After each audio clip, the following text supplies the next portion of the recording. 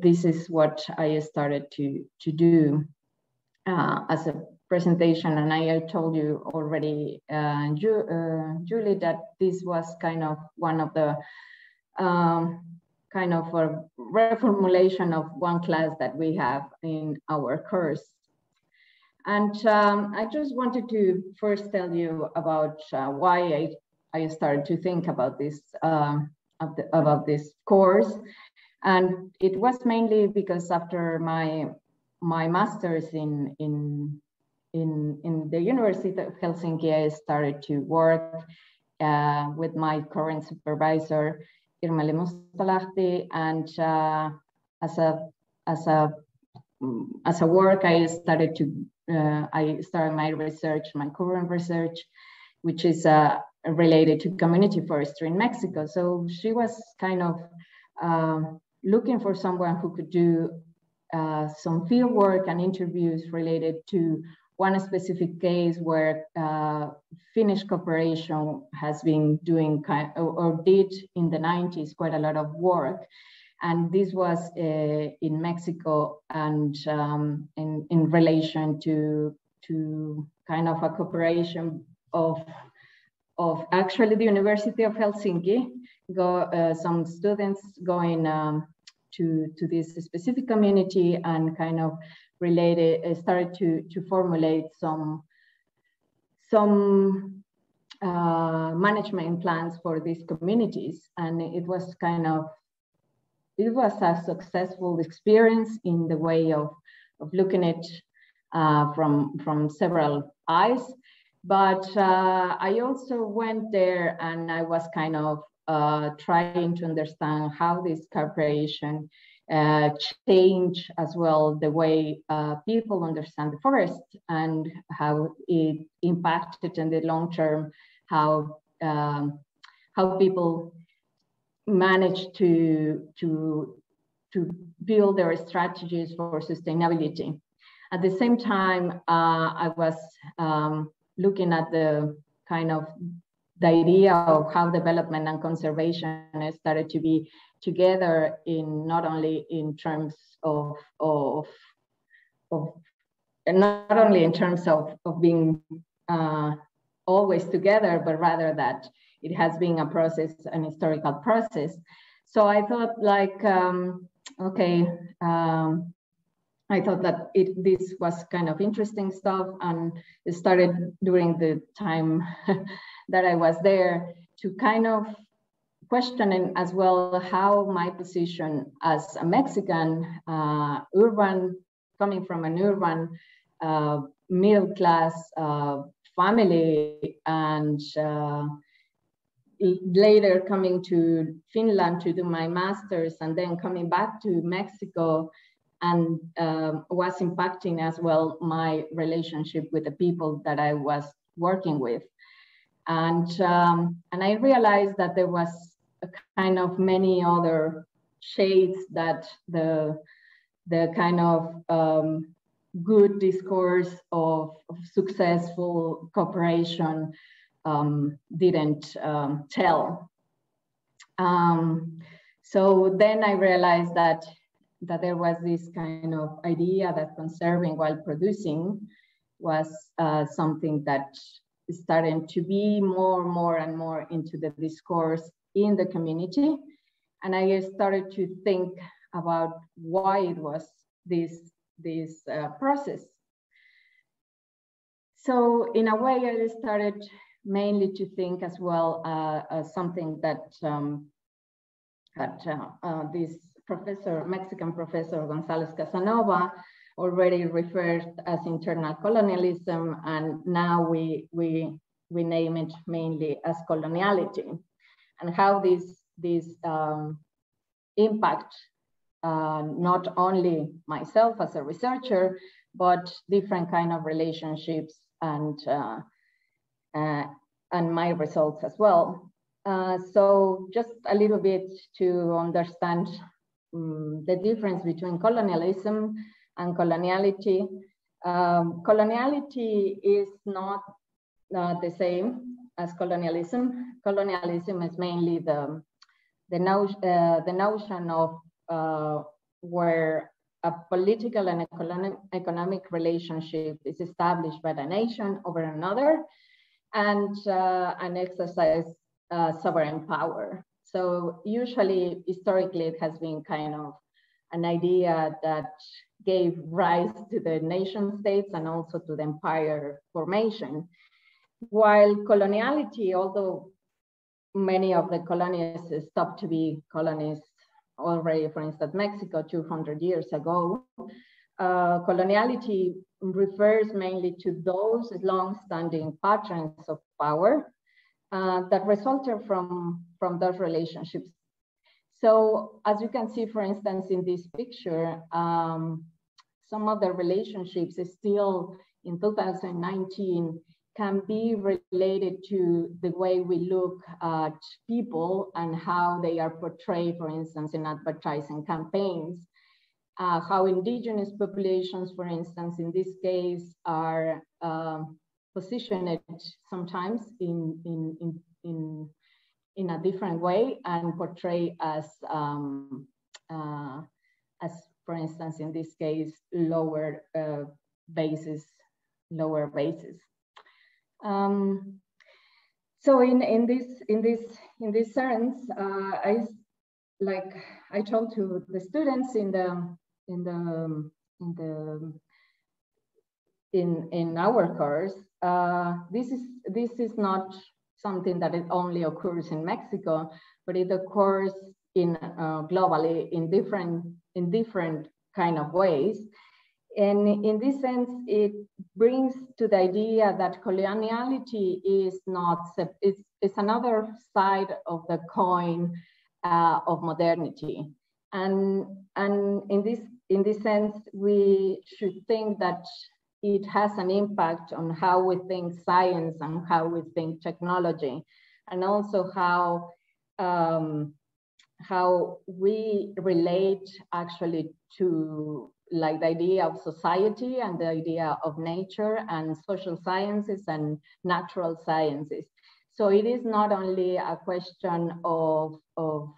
social relationships in terms of only kind of thinking about humans, but it also has affected the way we think about what is to be natural, what's to be human. In this sense, the idea of coloniality is not, the idea of nature, sorry, the idea of nature is not an idea that is unrelated to the coloniality. And so in this way, it is practically an idea that in which modern science has actually put a separation of other non-human beings and human beings. Sorry, I can't. A separation between human beings and other non-human beings and natural processes as inferior. And this is something that came from political ecologists from Latin America, because it is something that is related to that started especially to be formed in with the idea of the discoveries and how the idea of the colonial discoveries and the imperial formation. The idea of this modern man as a controller of the universe and of nature is of course related to the idea of the discovery as something that needs to be conquered, an idea that some of the territories and human and non-human populations are exploited and in a way giving the circumstances was not only an idea of economic justification, but also an idea that gave the explorers and colonizers a full understanding of what, well, not a full understanding. In their own case, there was a full understanding of what was happening. And in a way, it started to be said that this was the understanding of everybody, but it was the understanding of a specific position, which was the European gaze. So usually these enterprises were morally justified as an idea in which there was a duty to make the earth productive, particularly in these new discoveries in America and in Africa and in Asia, that these new discoveries or these new territories needed to be more productive because the natives didn't know how to do it productive. And in a way also it was a moral justification, or they justify their actions in the eyes of their Christian God as a mission to civilize those savages or for their own salvation. And in this sense, we cannot understand the rationality behind it without looking at the idea of the civilization mission that is quite related as well to the idea of improvement that in many development discourses is still prevalent. So, so in this sense, we can relate that historically in this whole process that took several several centuries, that the territories were also transformed into different logics. And in this way, it was a logic in which Anna Singh, who is an anthropologist, has named the plantation logic, in which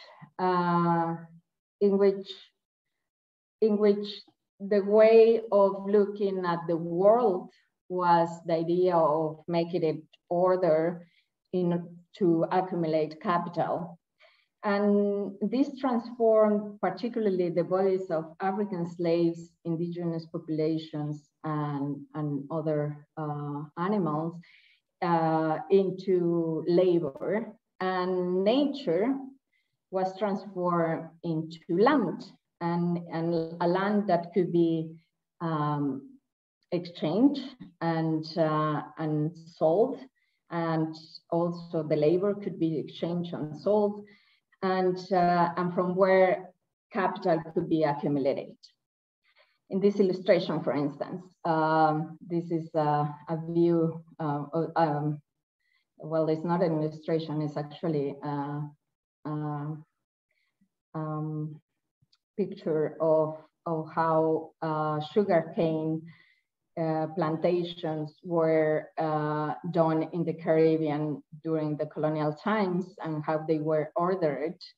and how labor was organized in those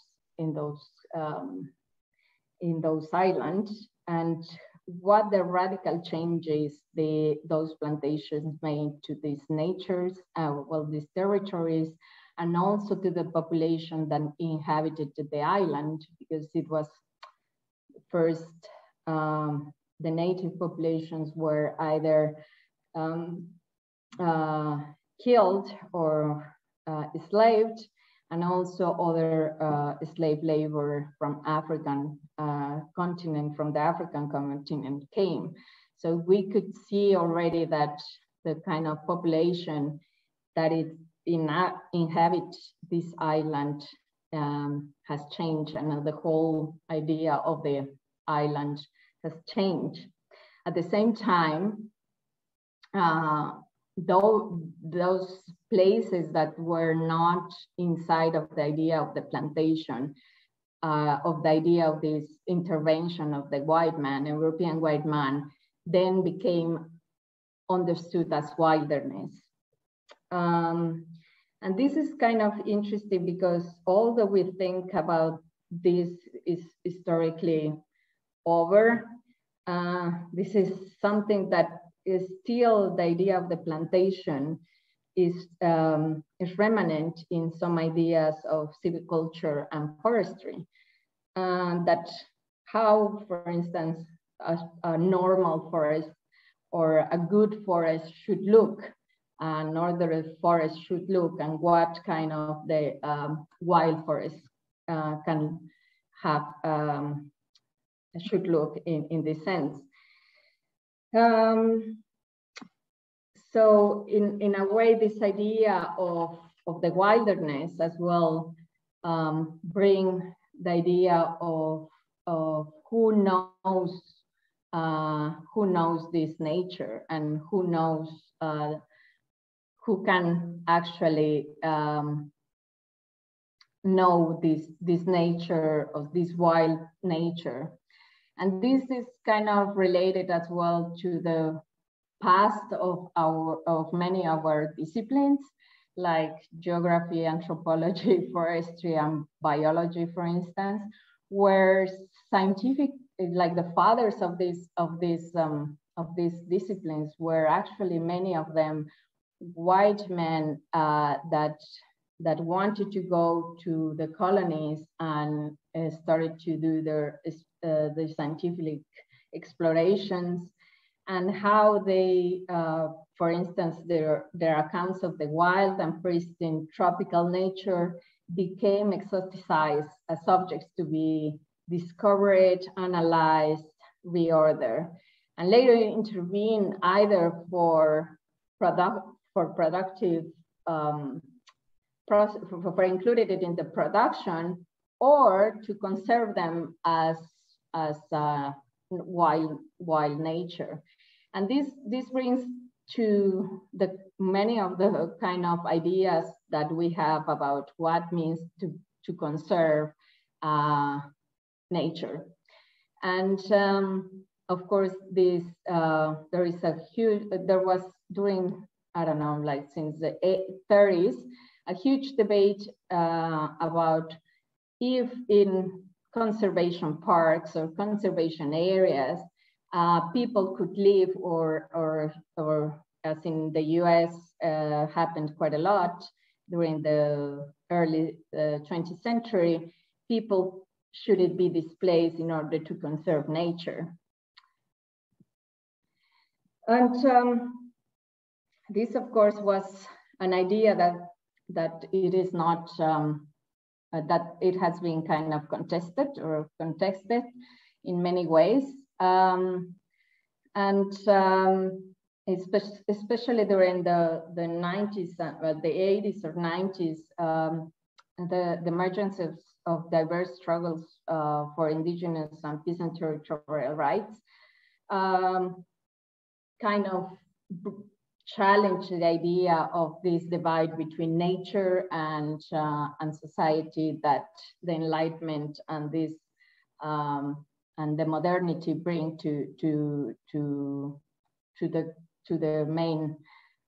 to our ideas of what is to be natural, what is to be human, and what is to be natural, and of course,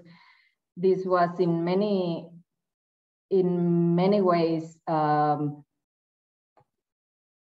In many ways, this was as well challenged by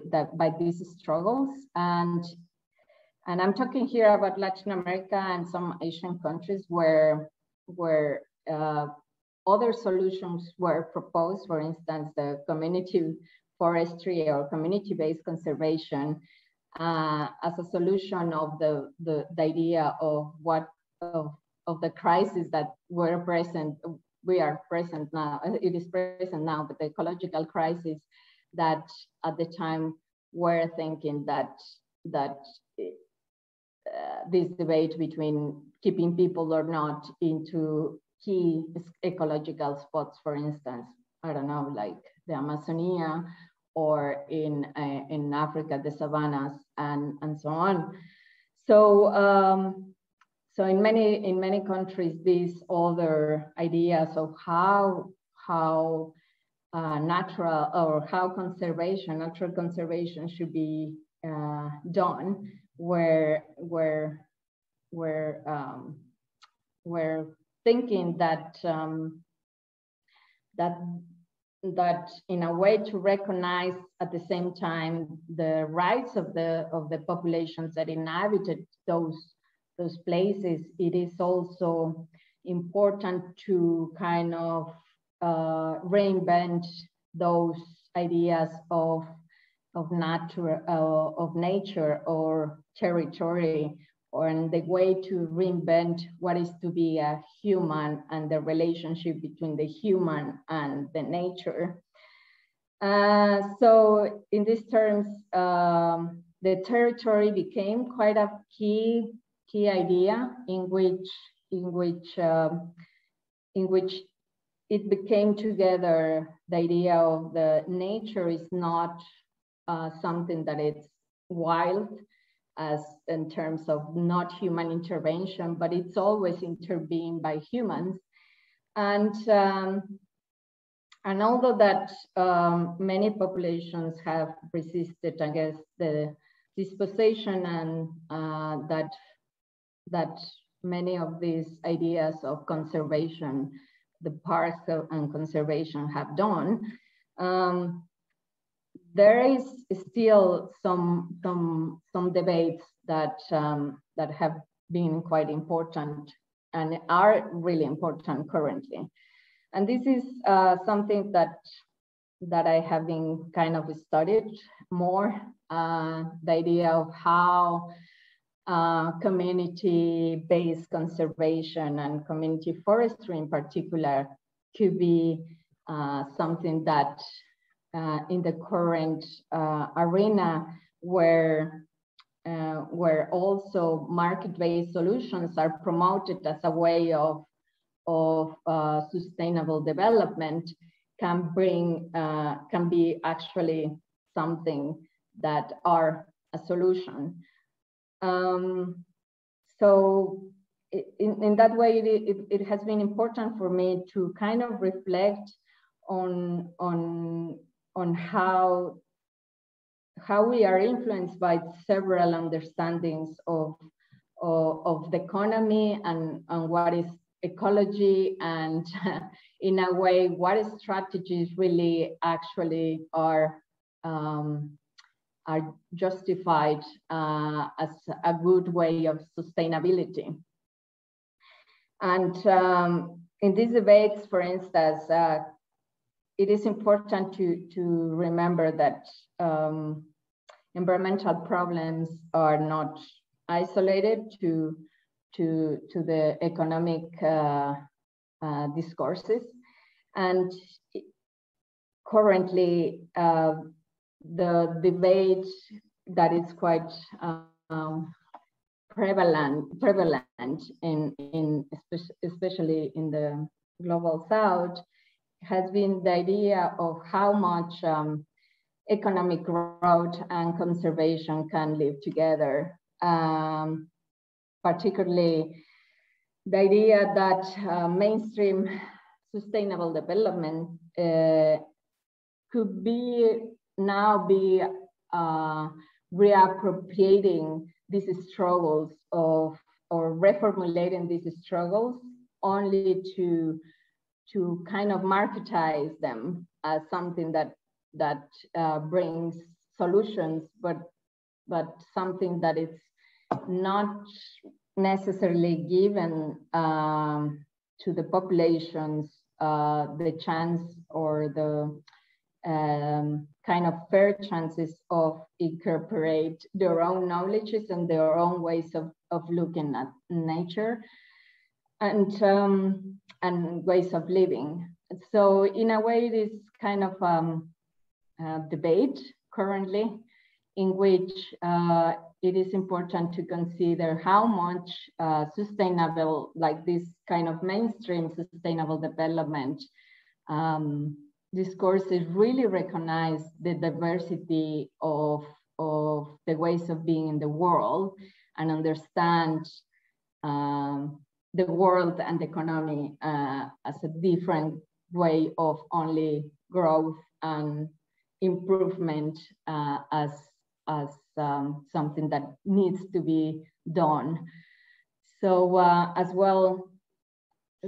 there has been quite a lot of discussion in terms of how much, for instance, other kind of categories in this conservation. I mean, categories or categories of people. For instance, the people that are racialized and women particularly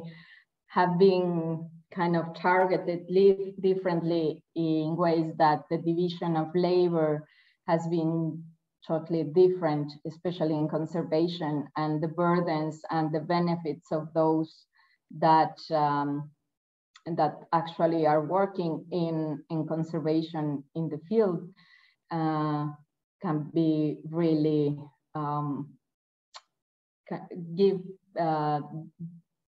can be really kind of be fair for them, like in terms, for instance, of income or in terms of how much they participate in decision making. So, for instance, in my own work, I have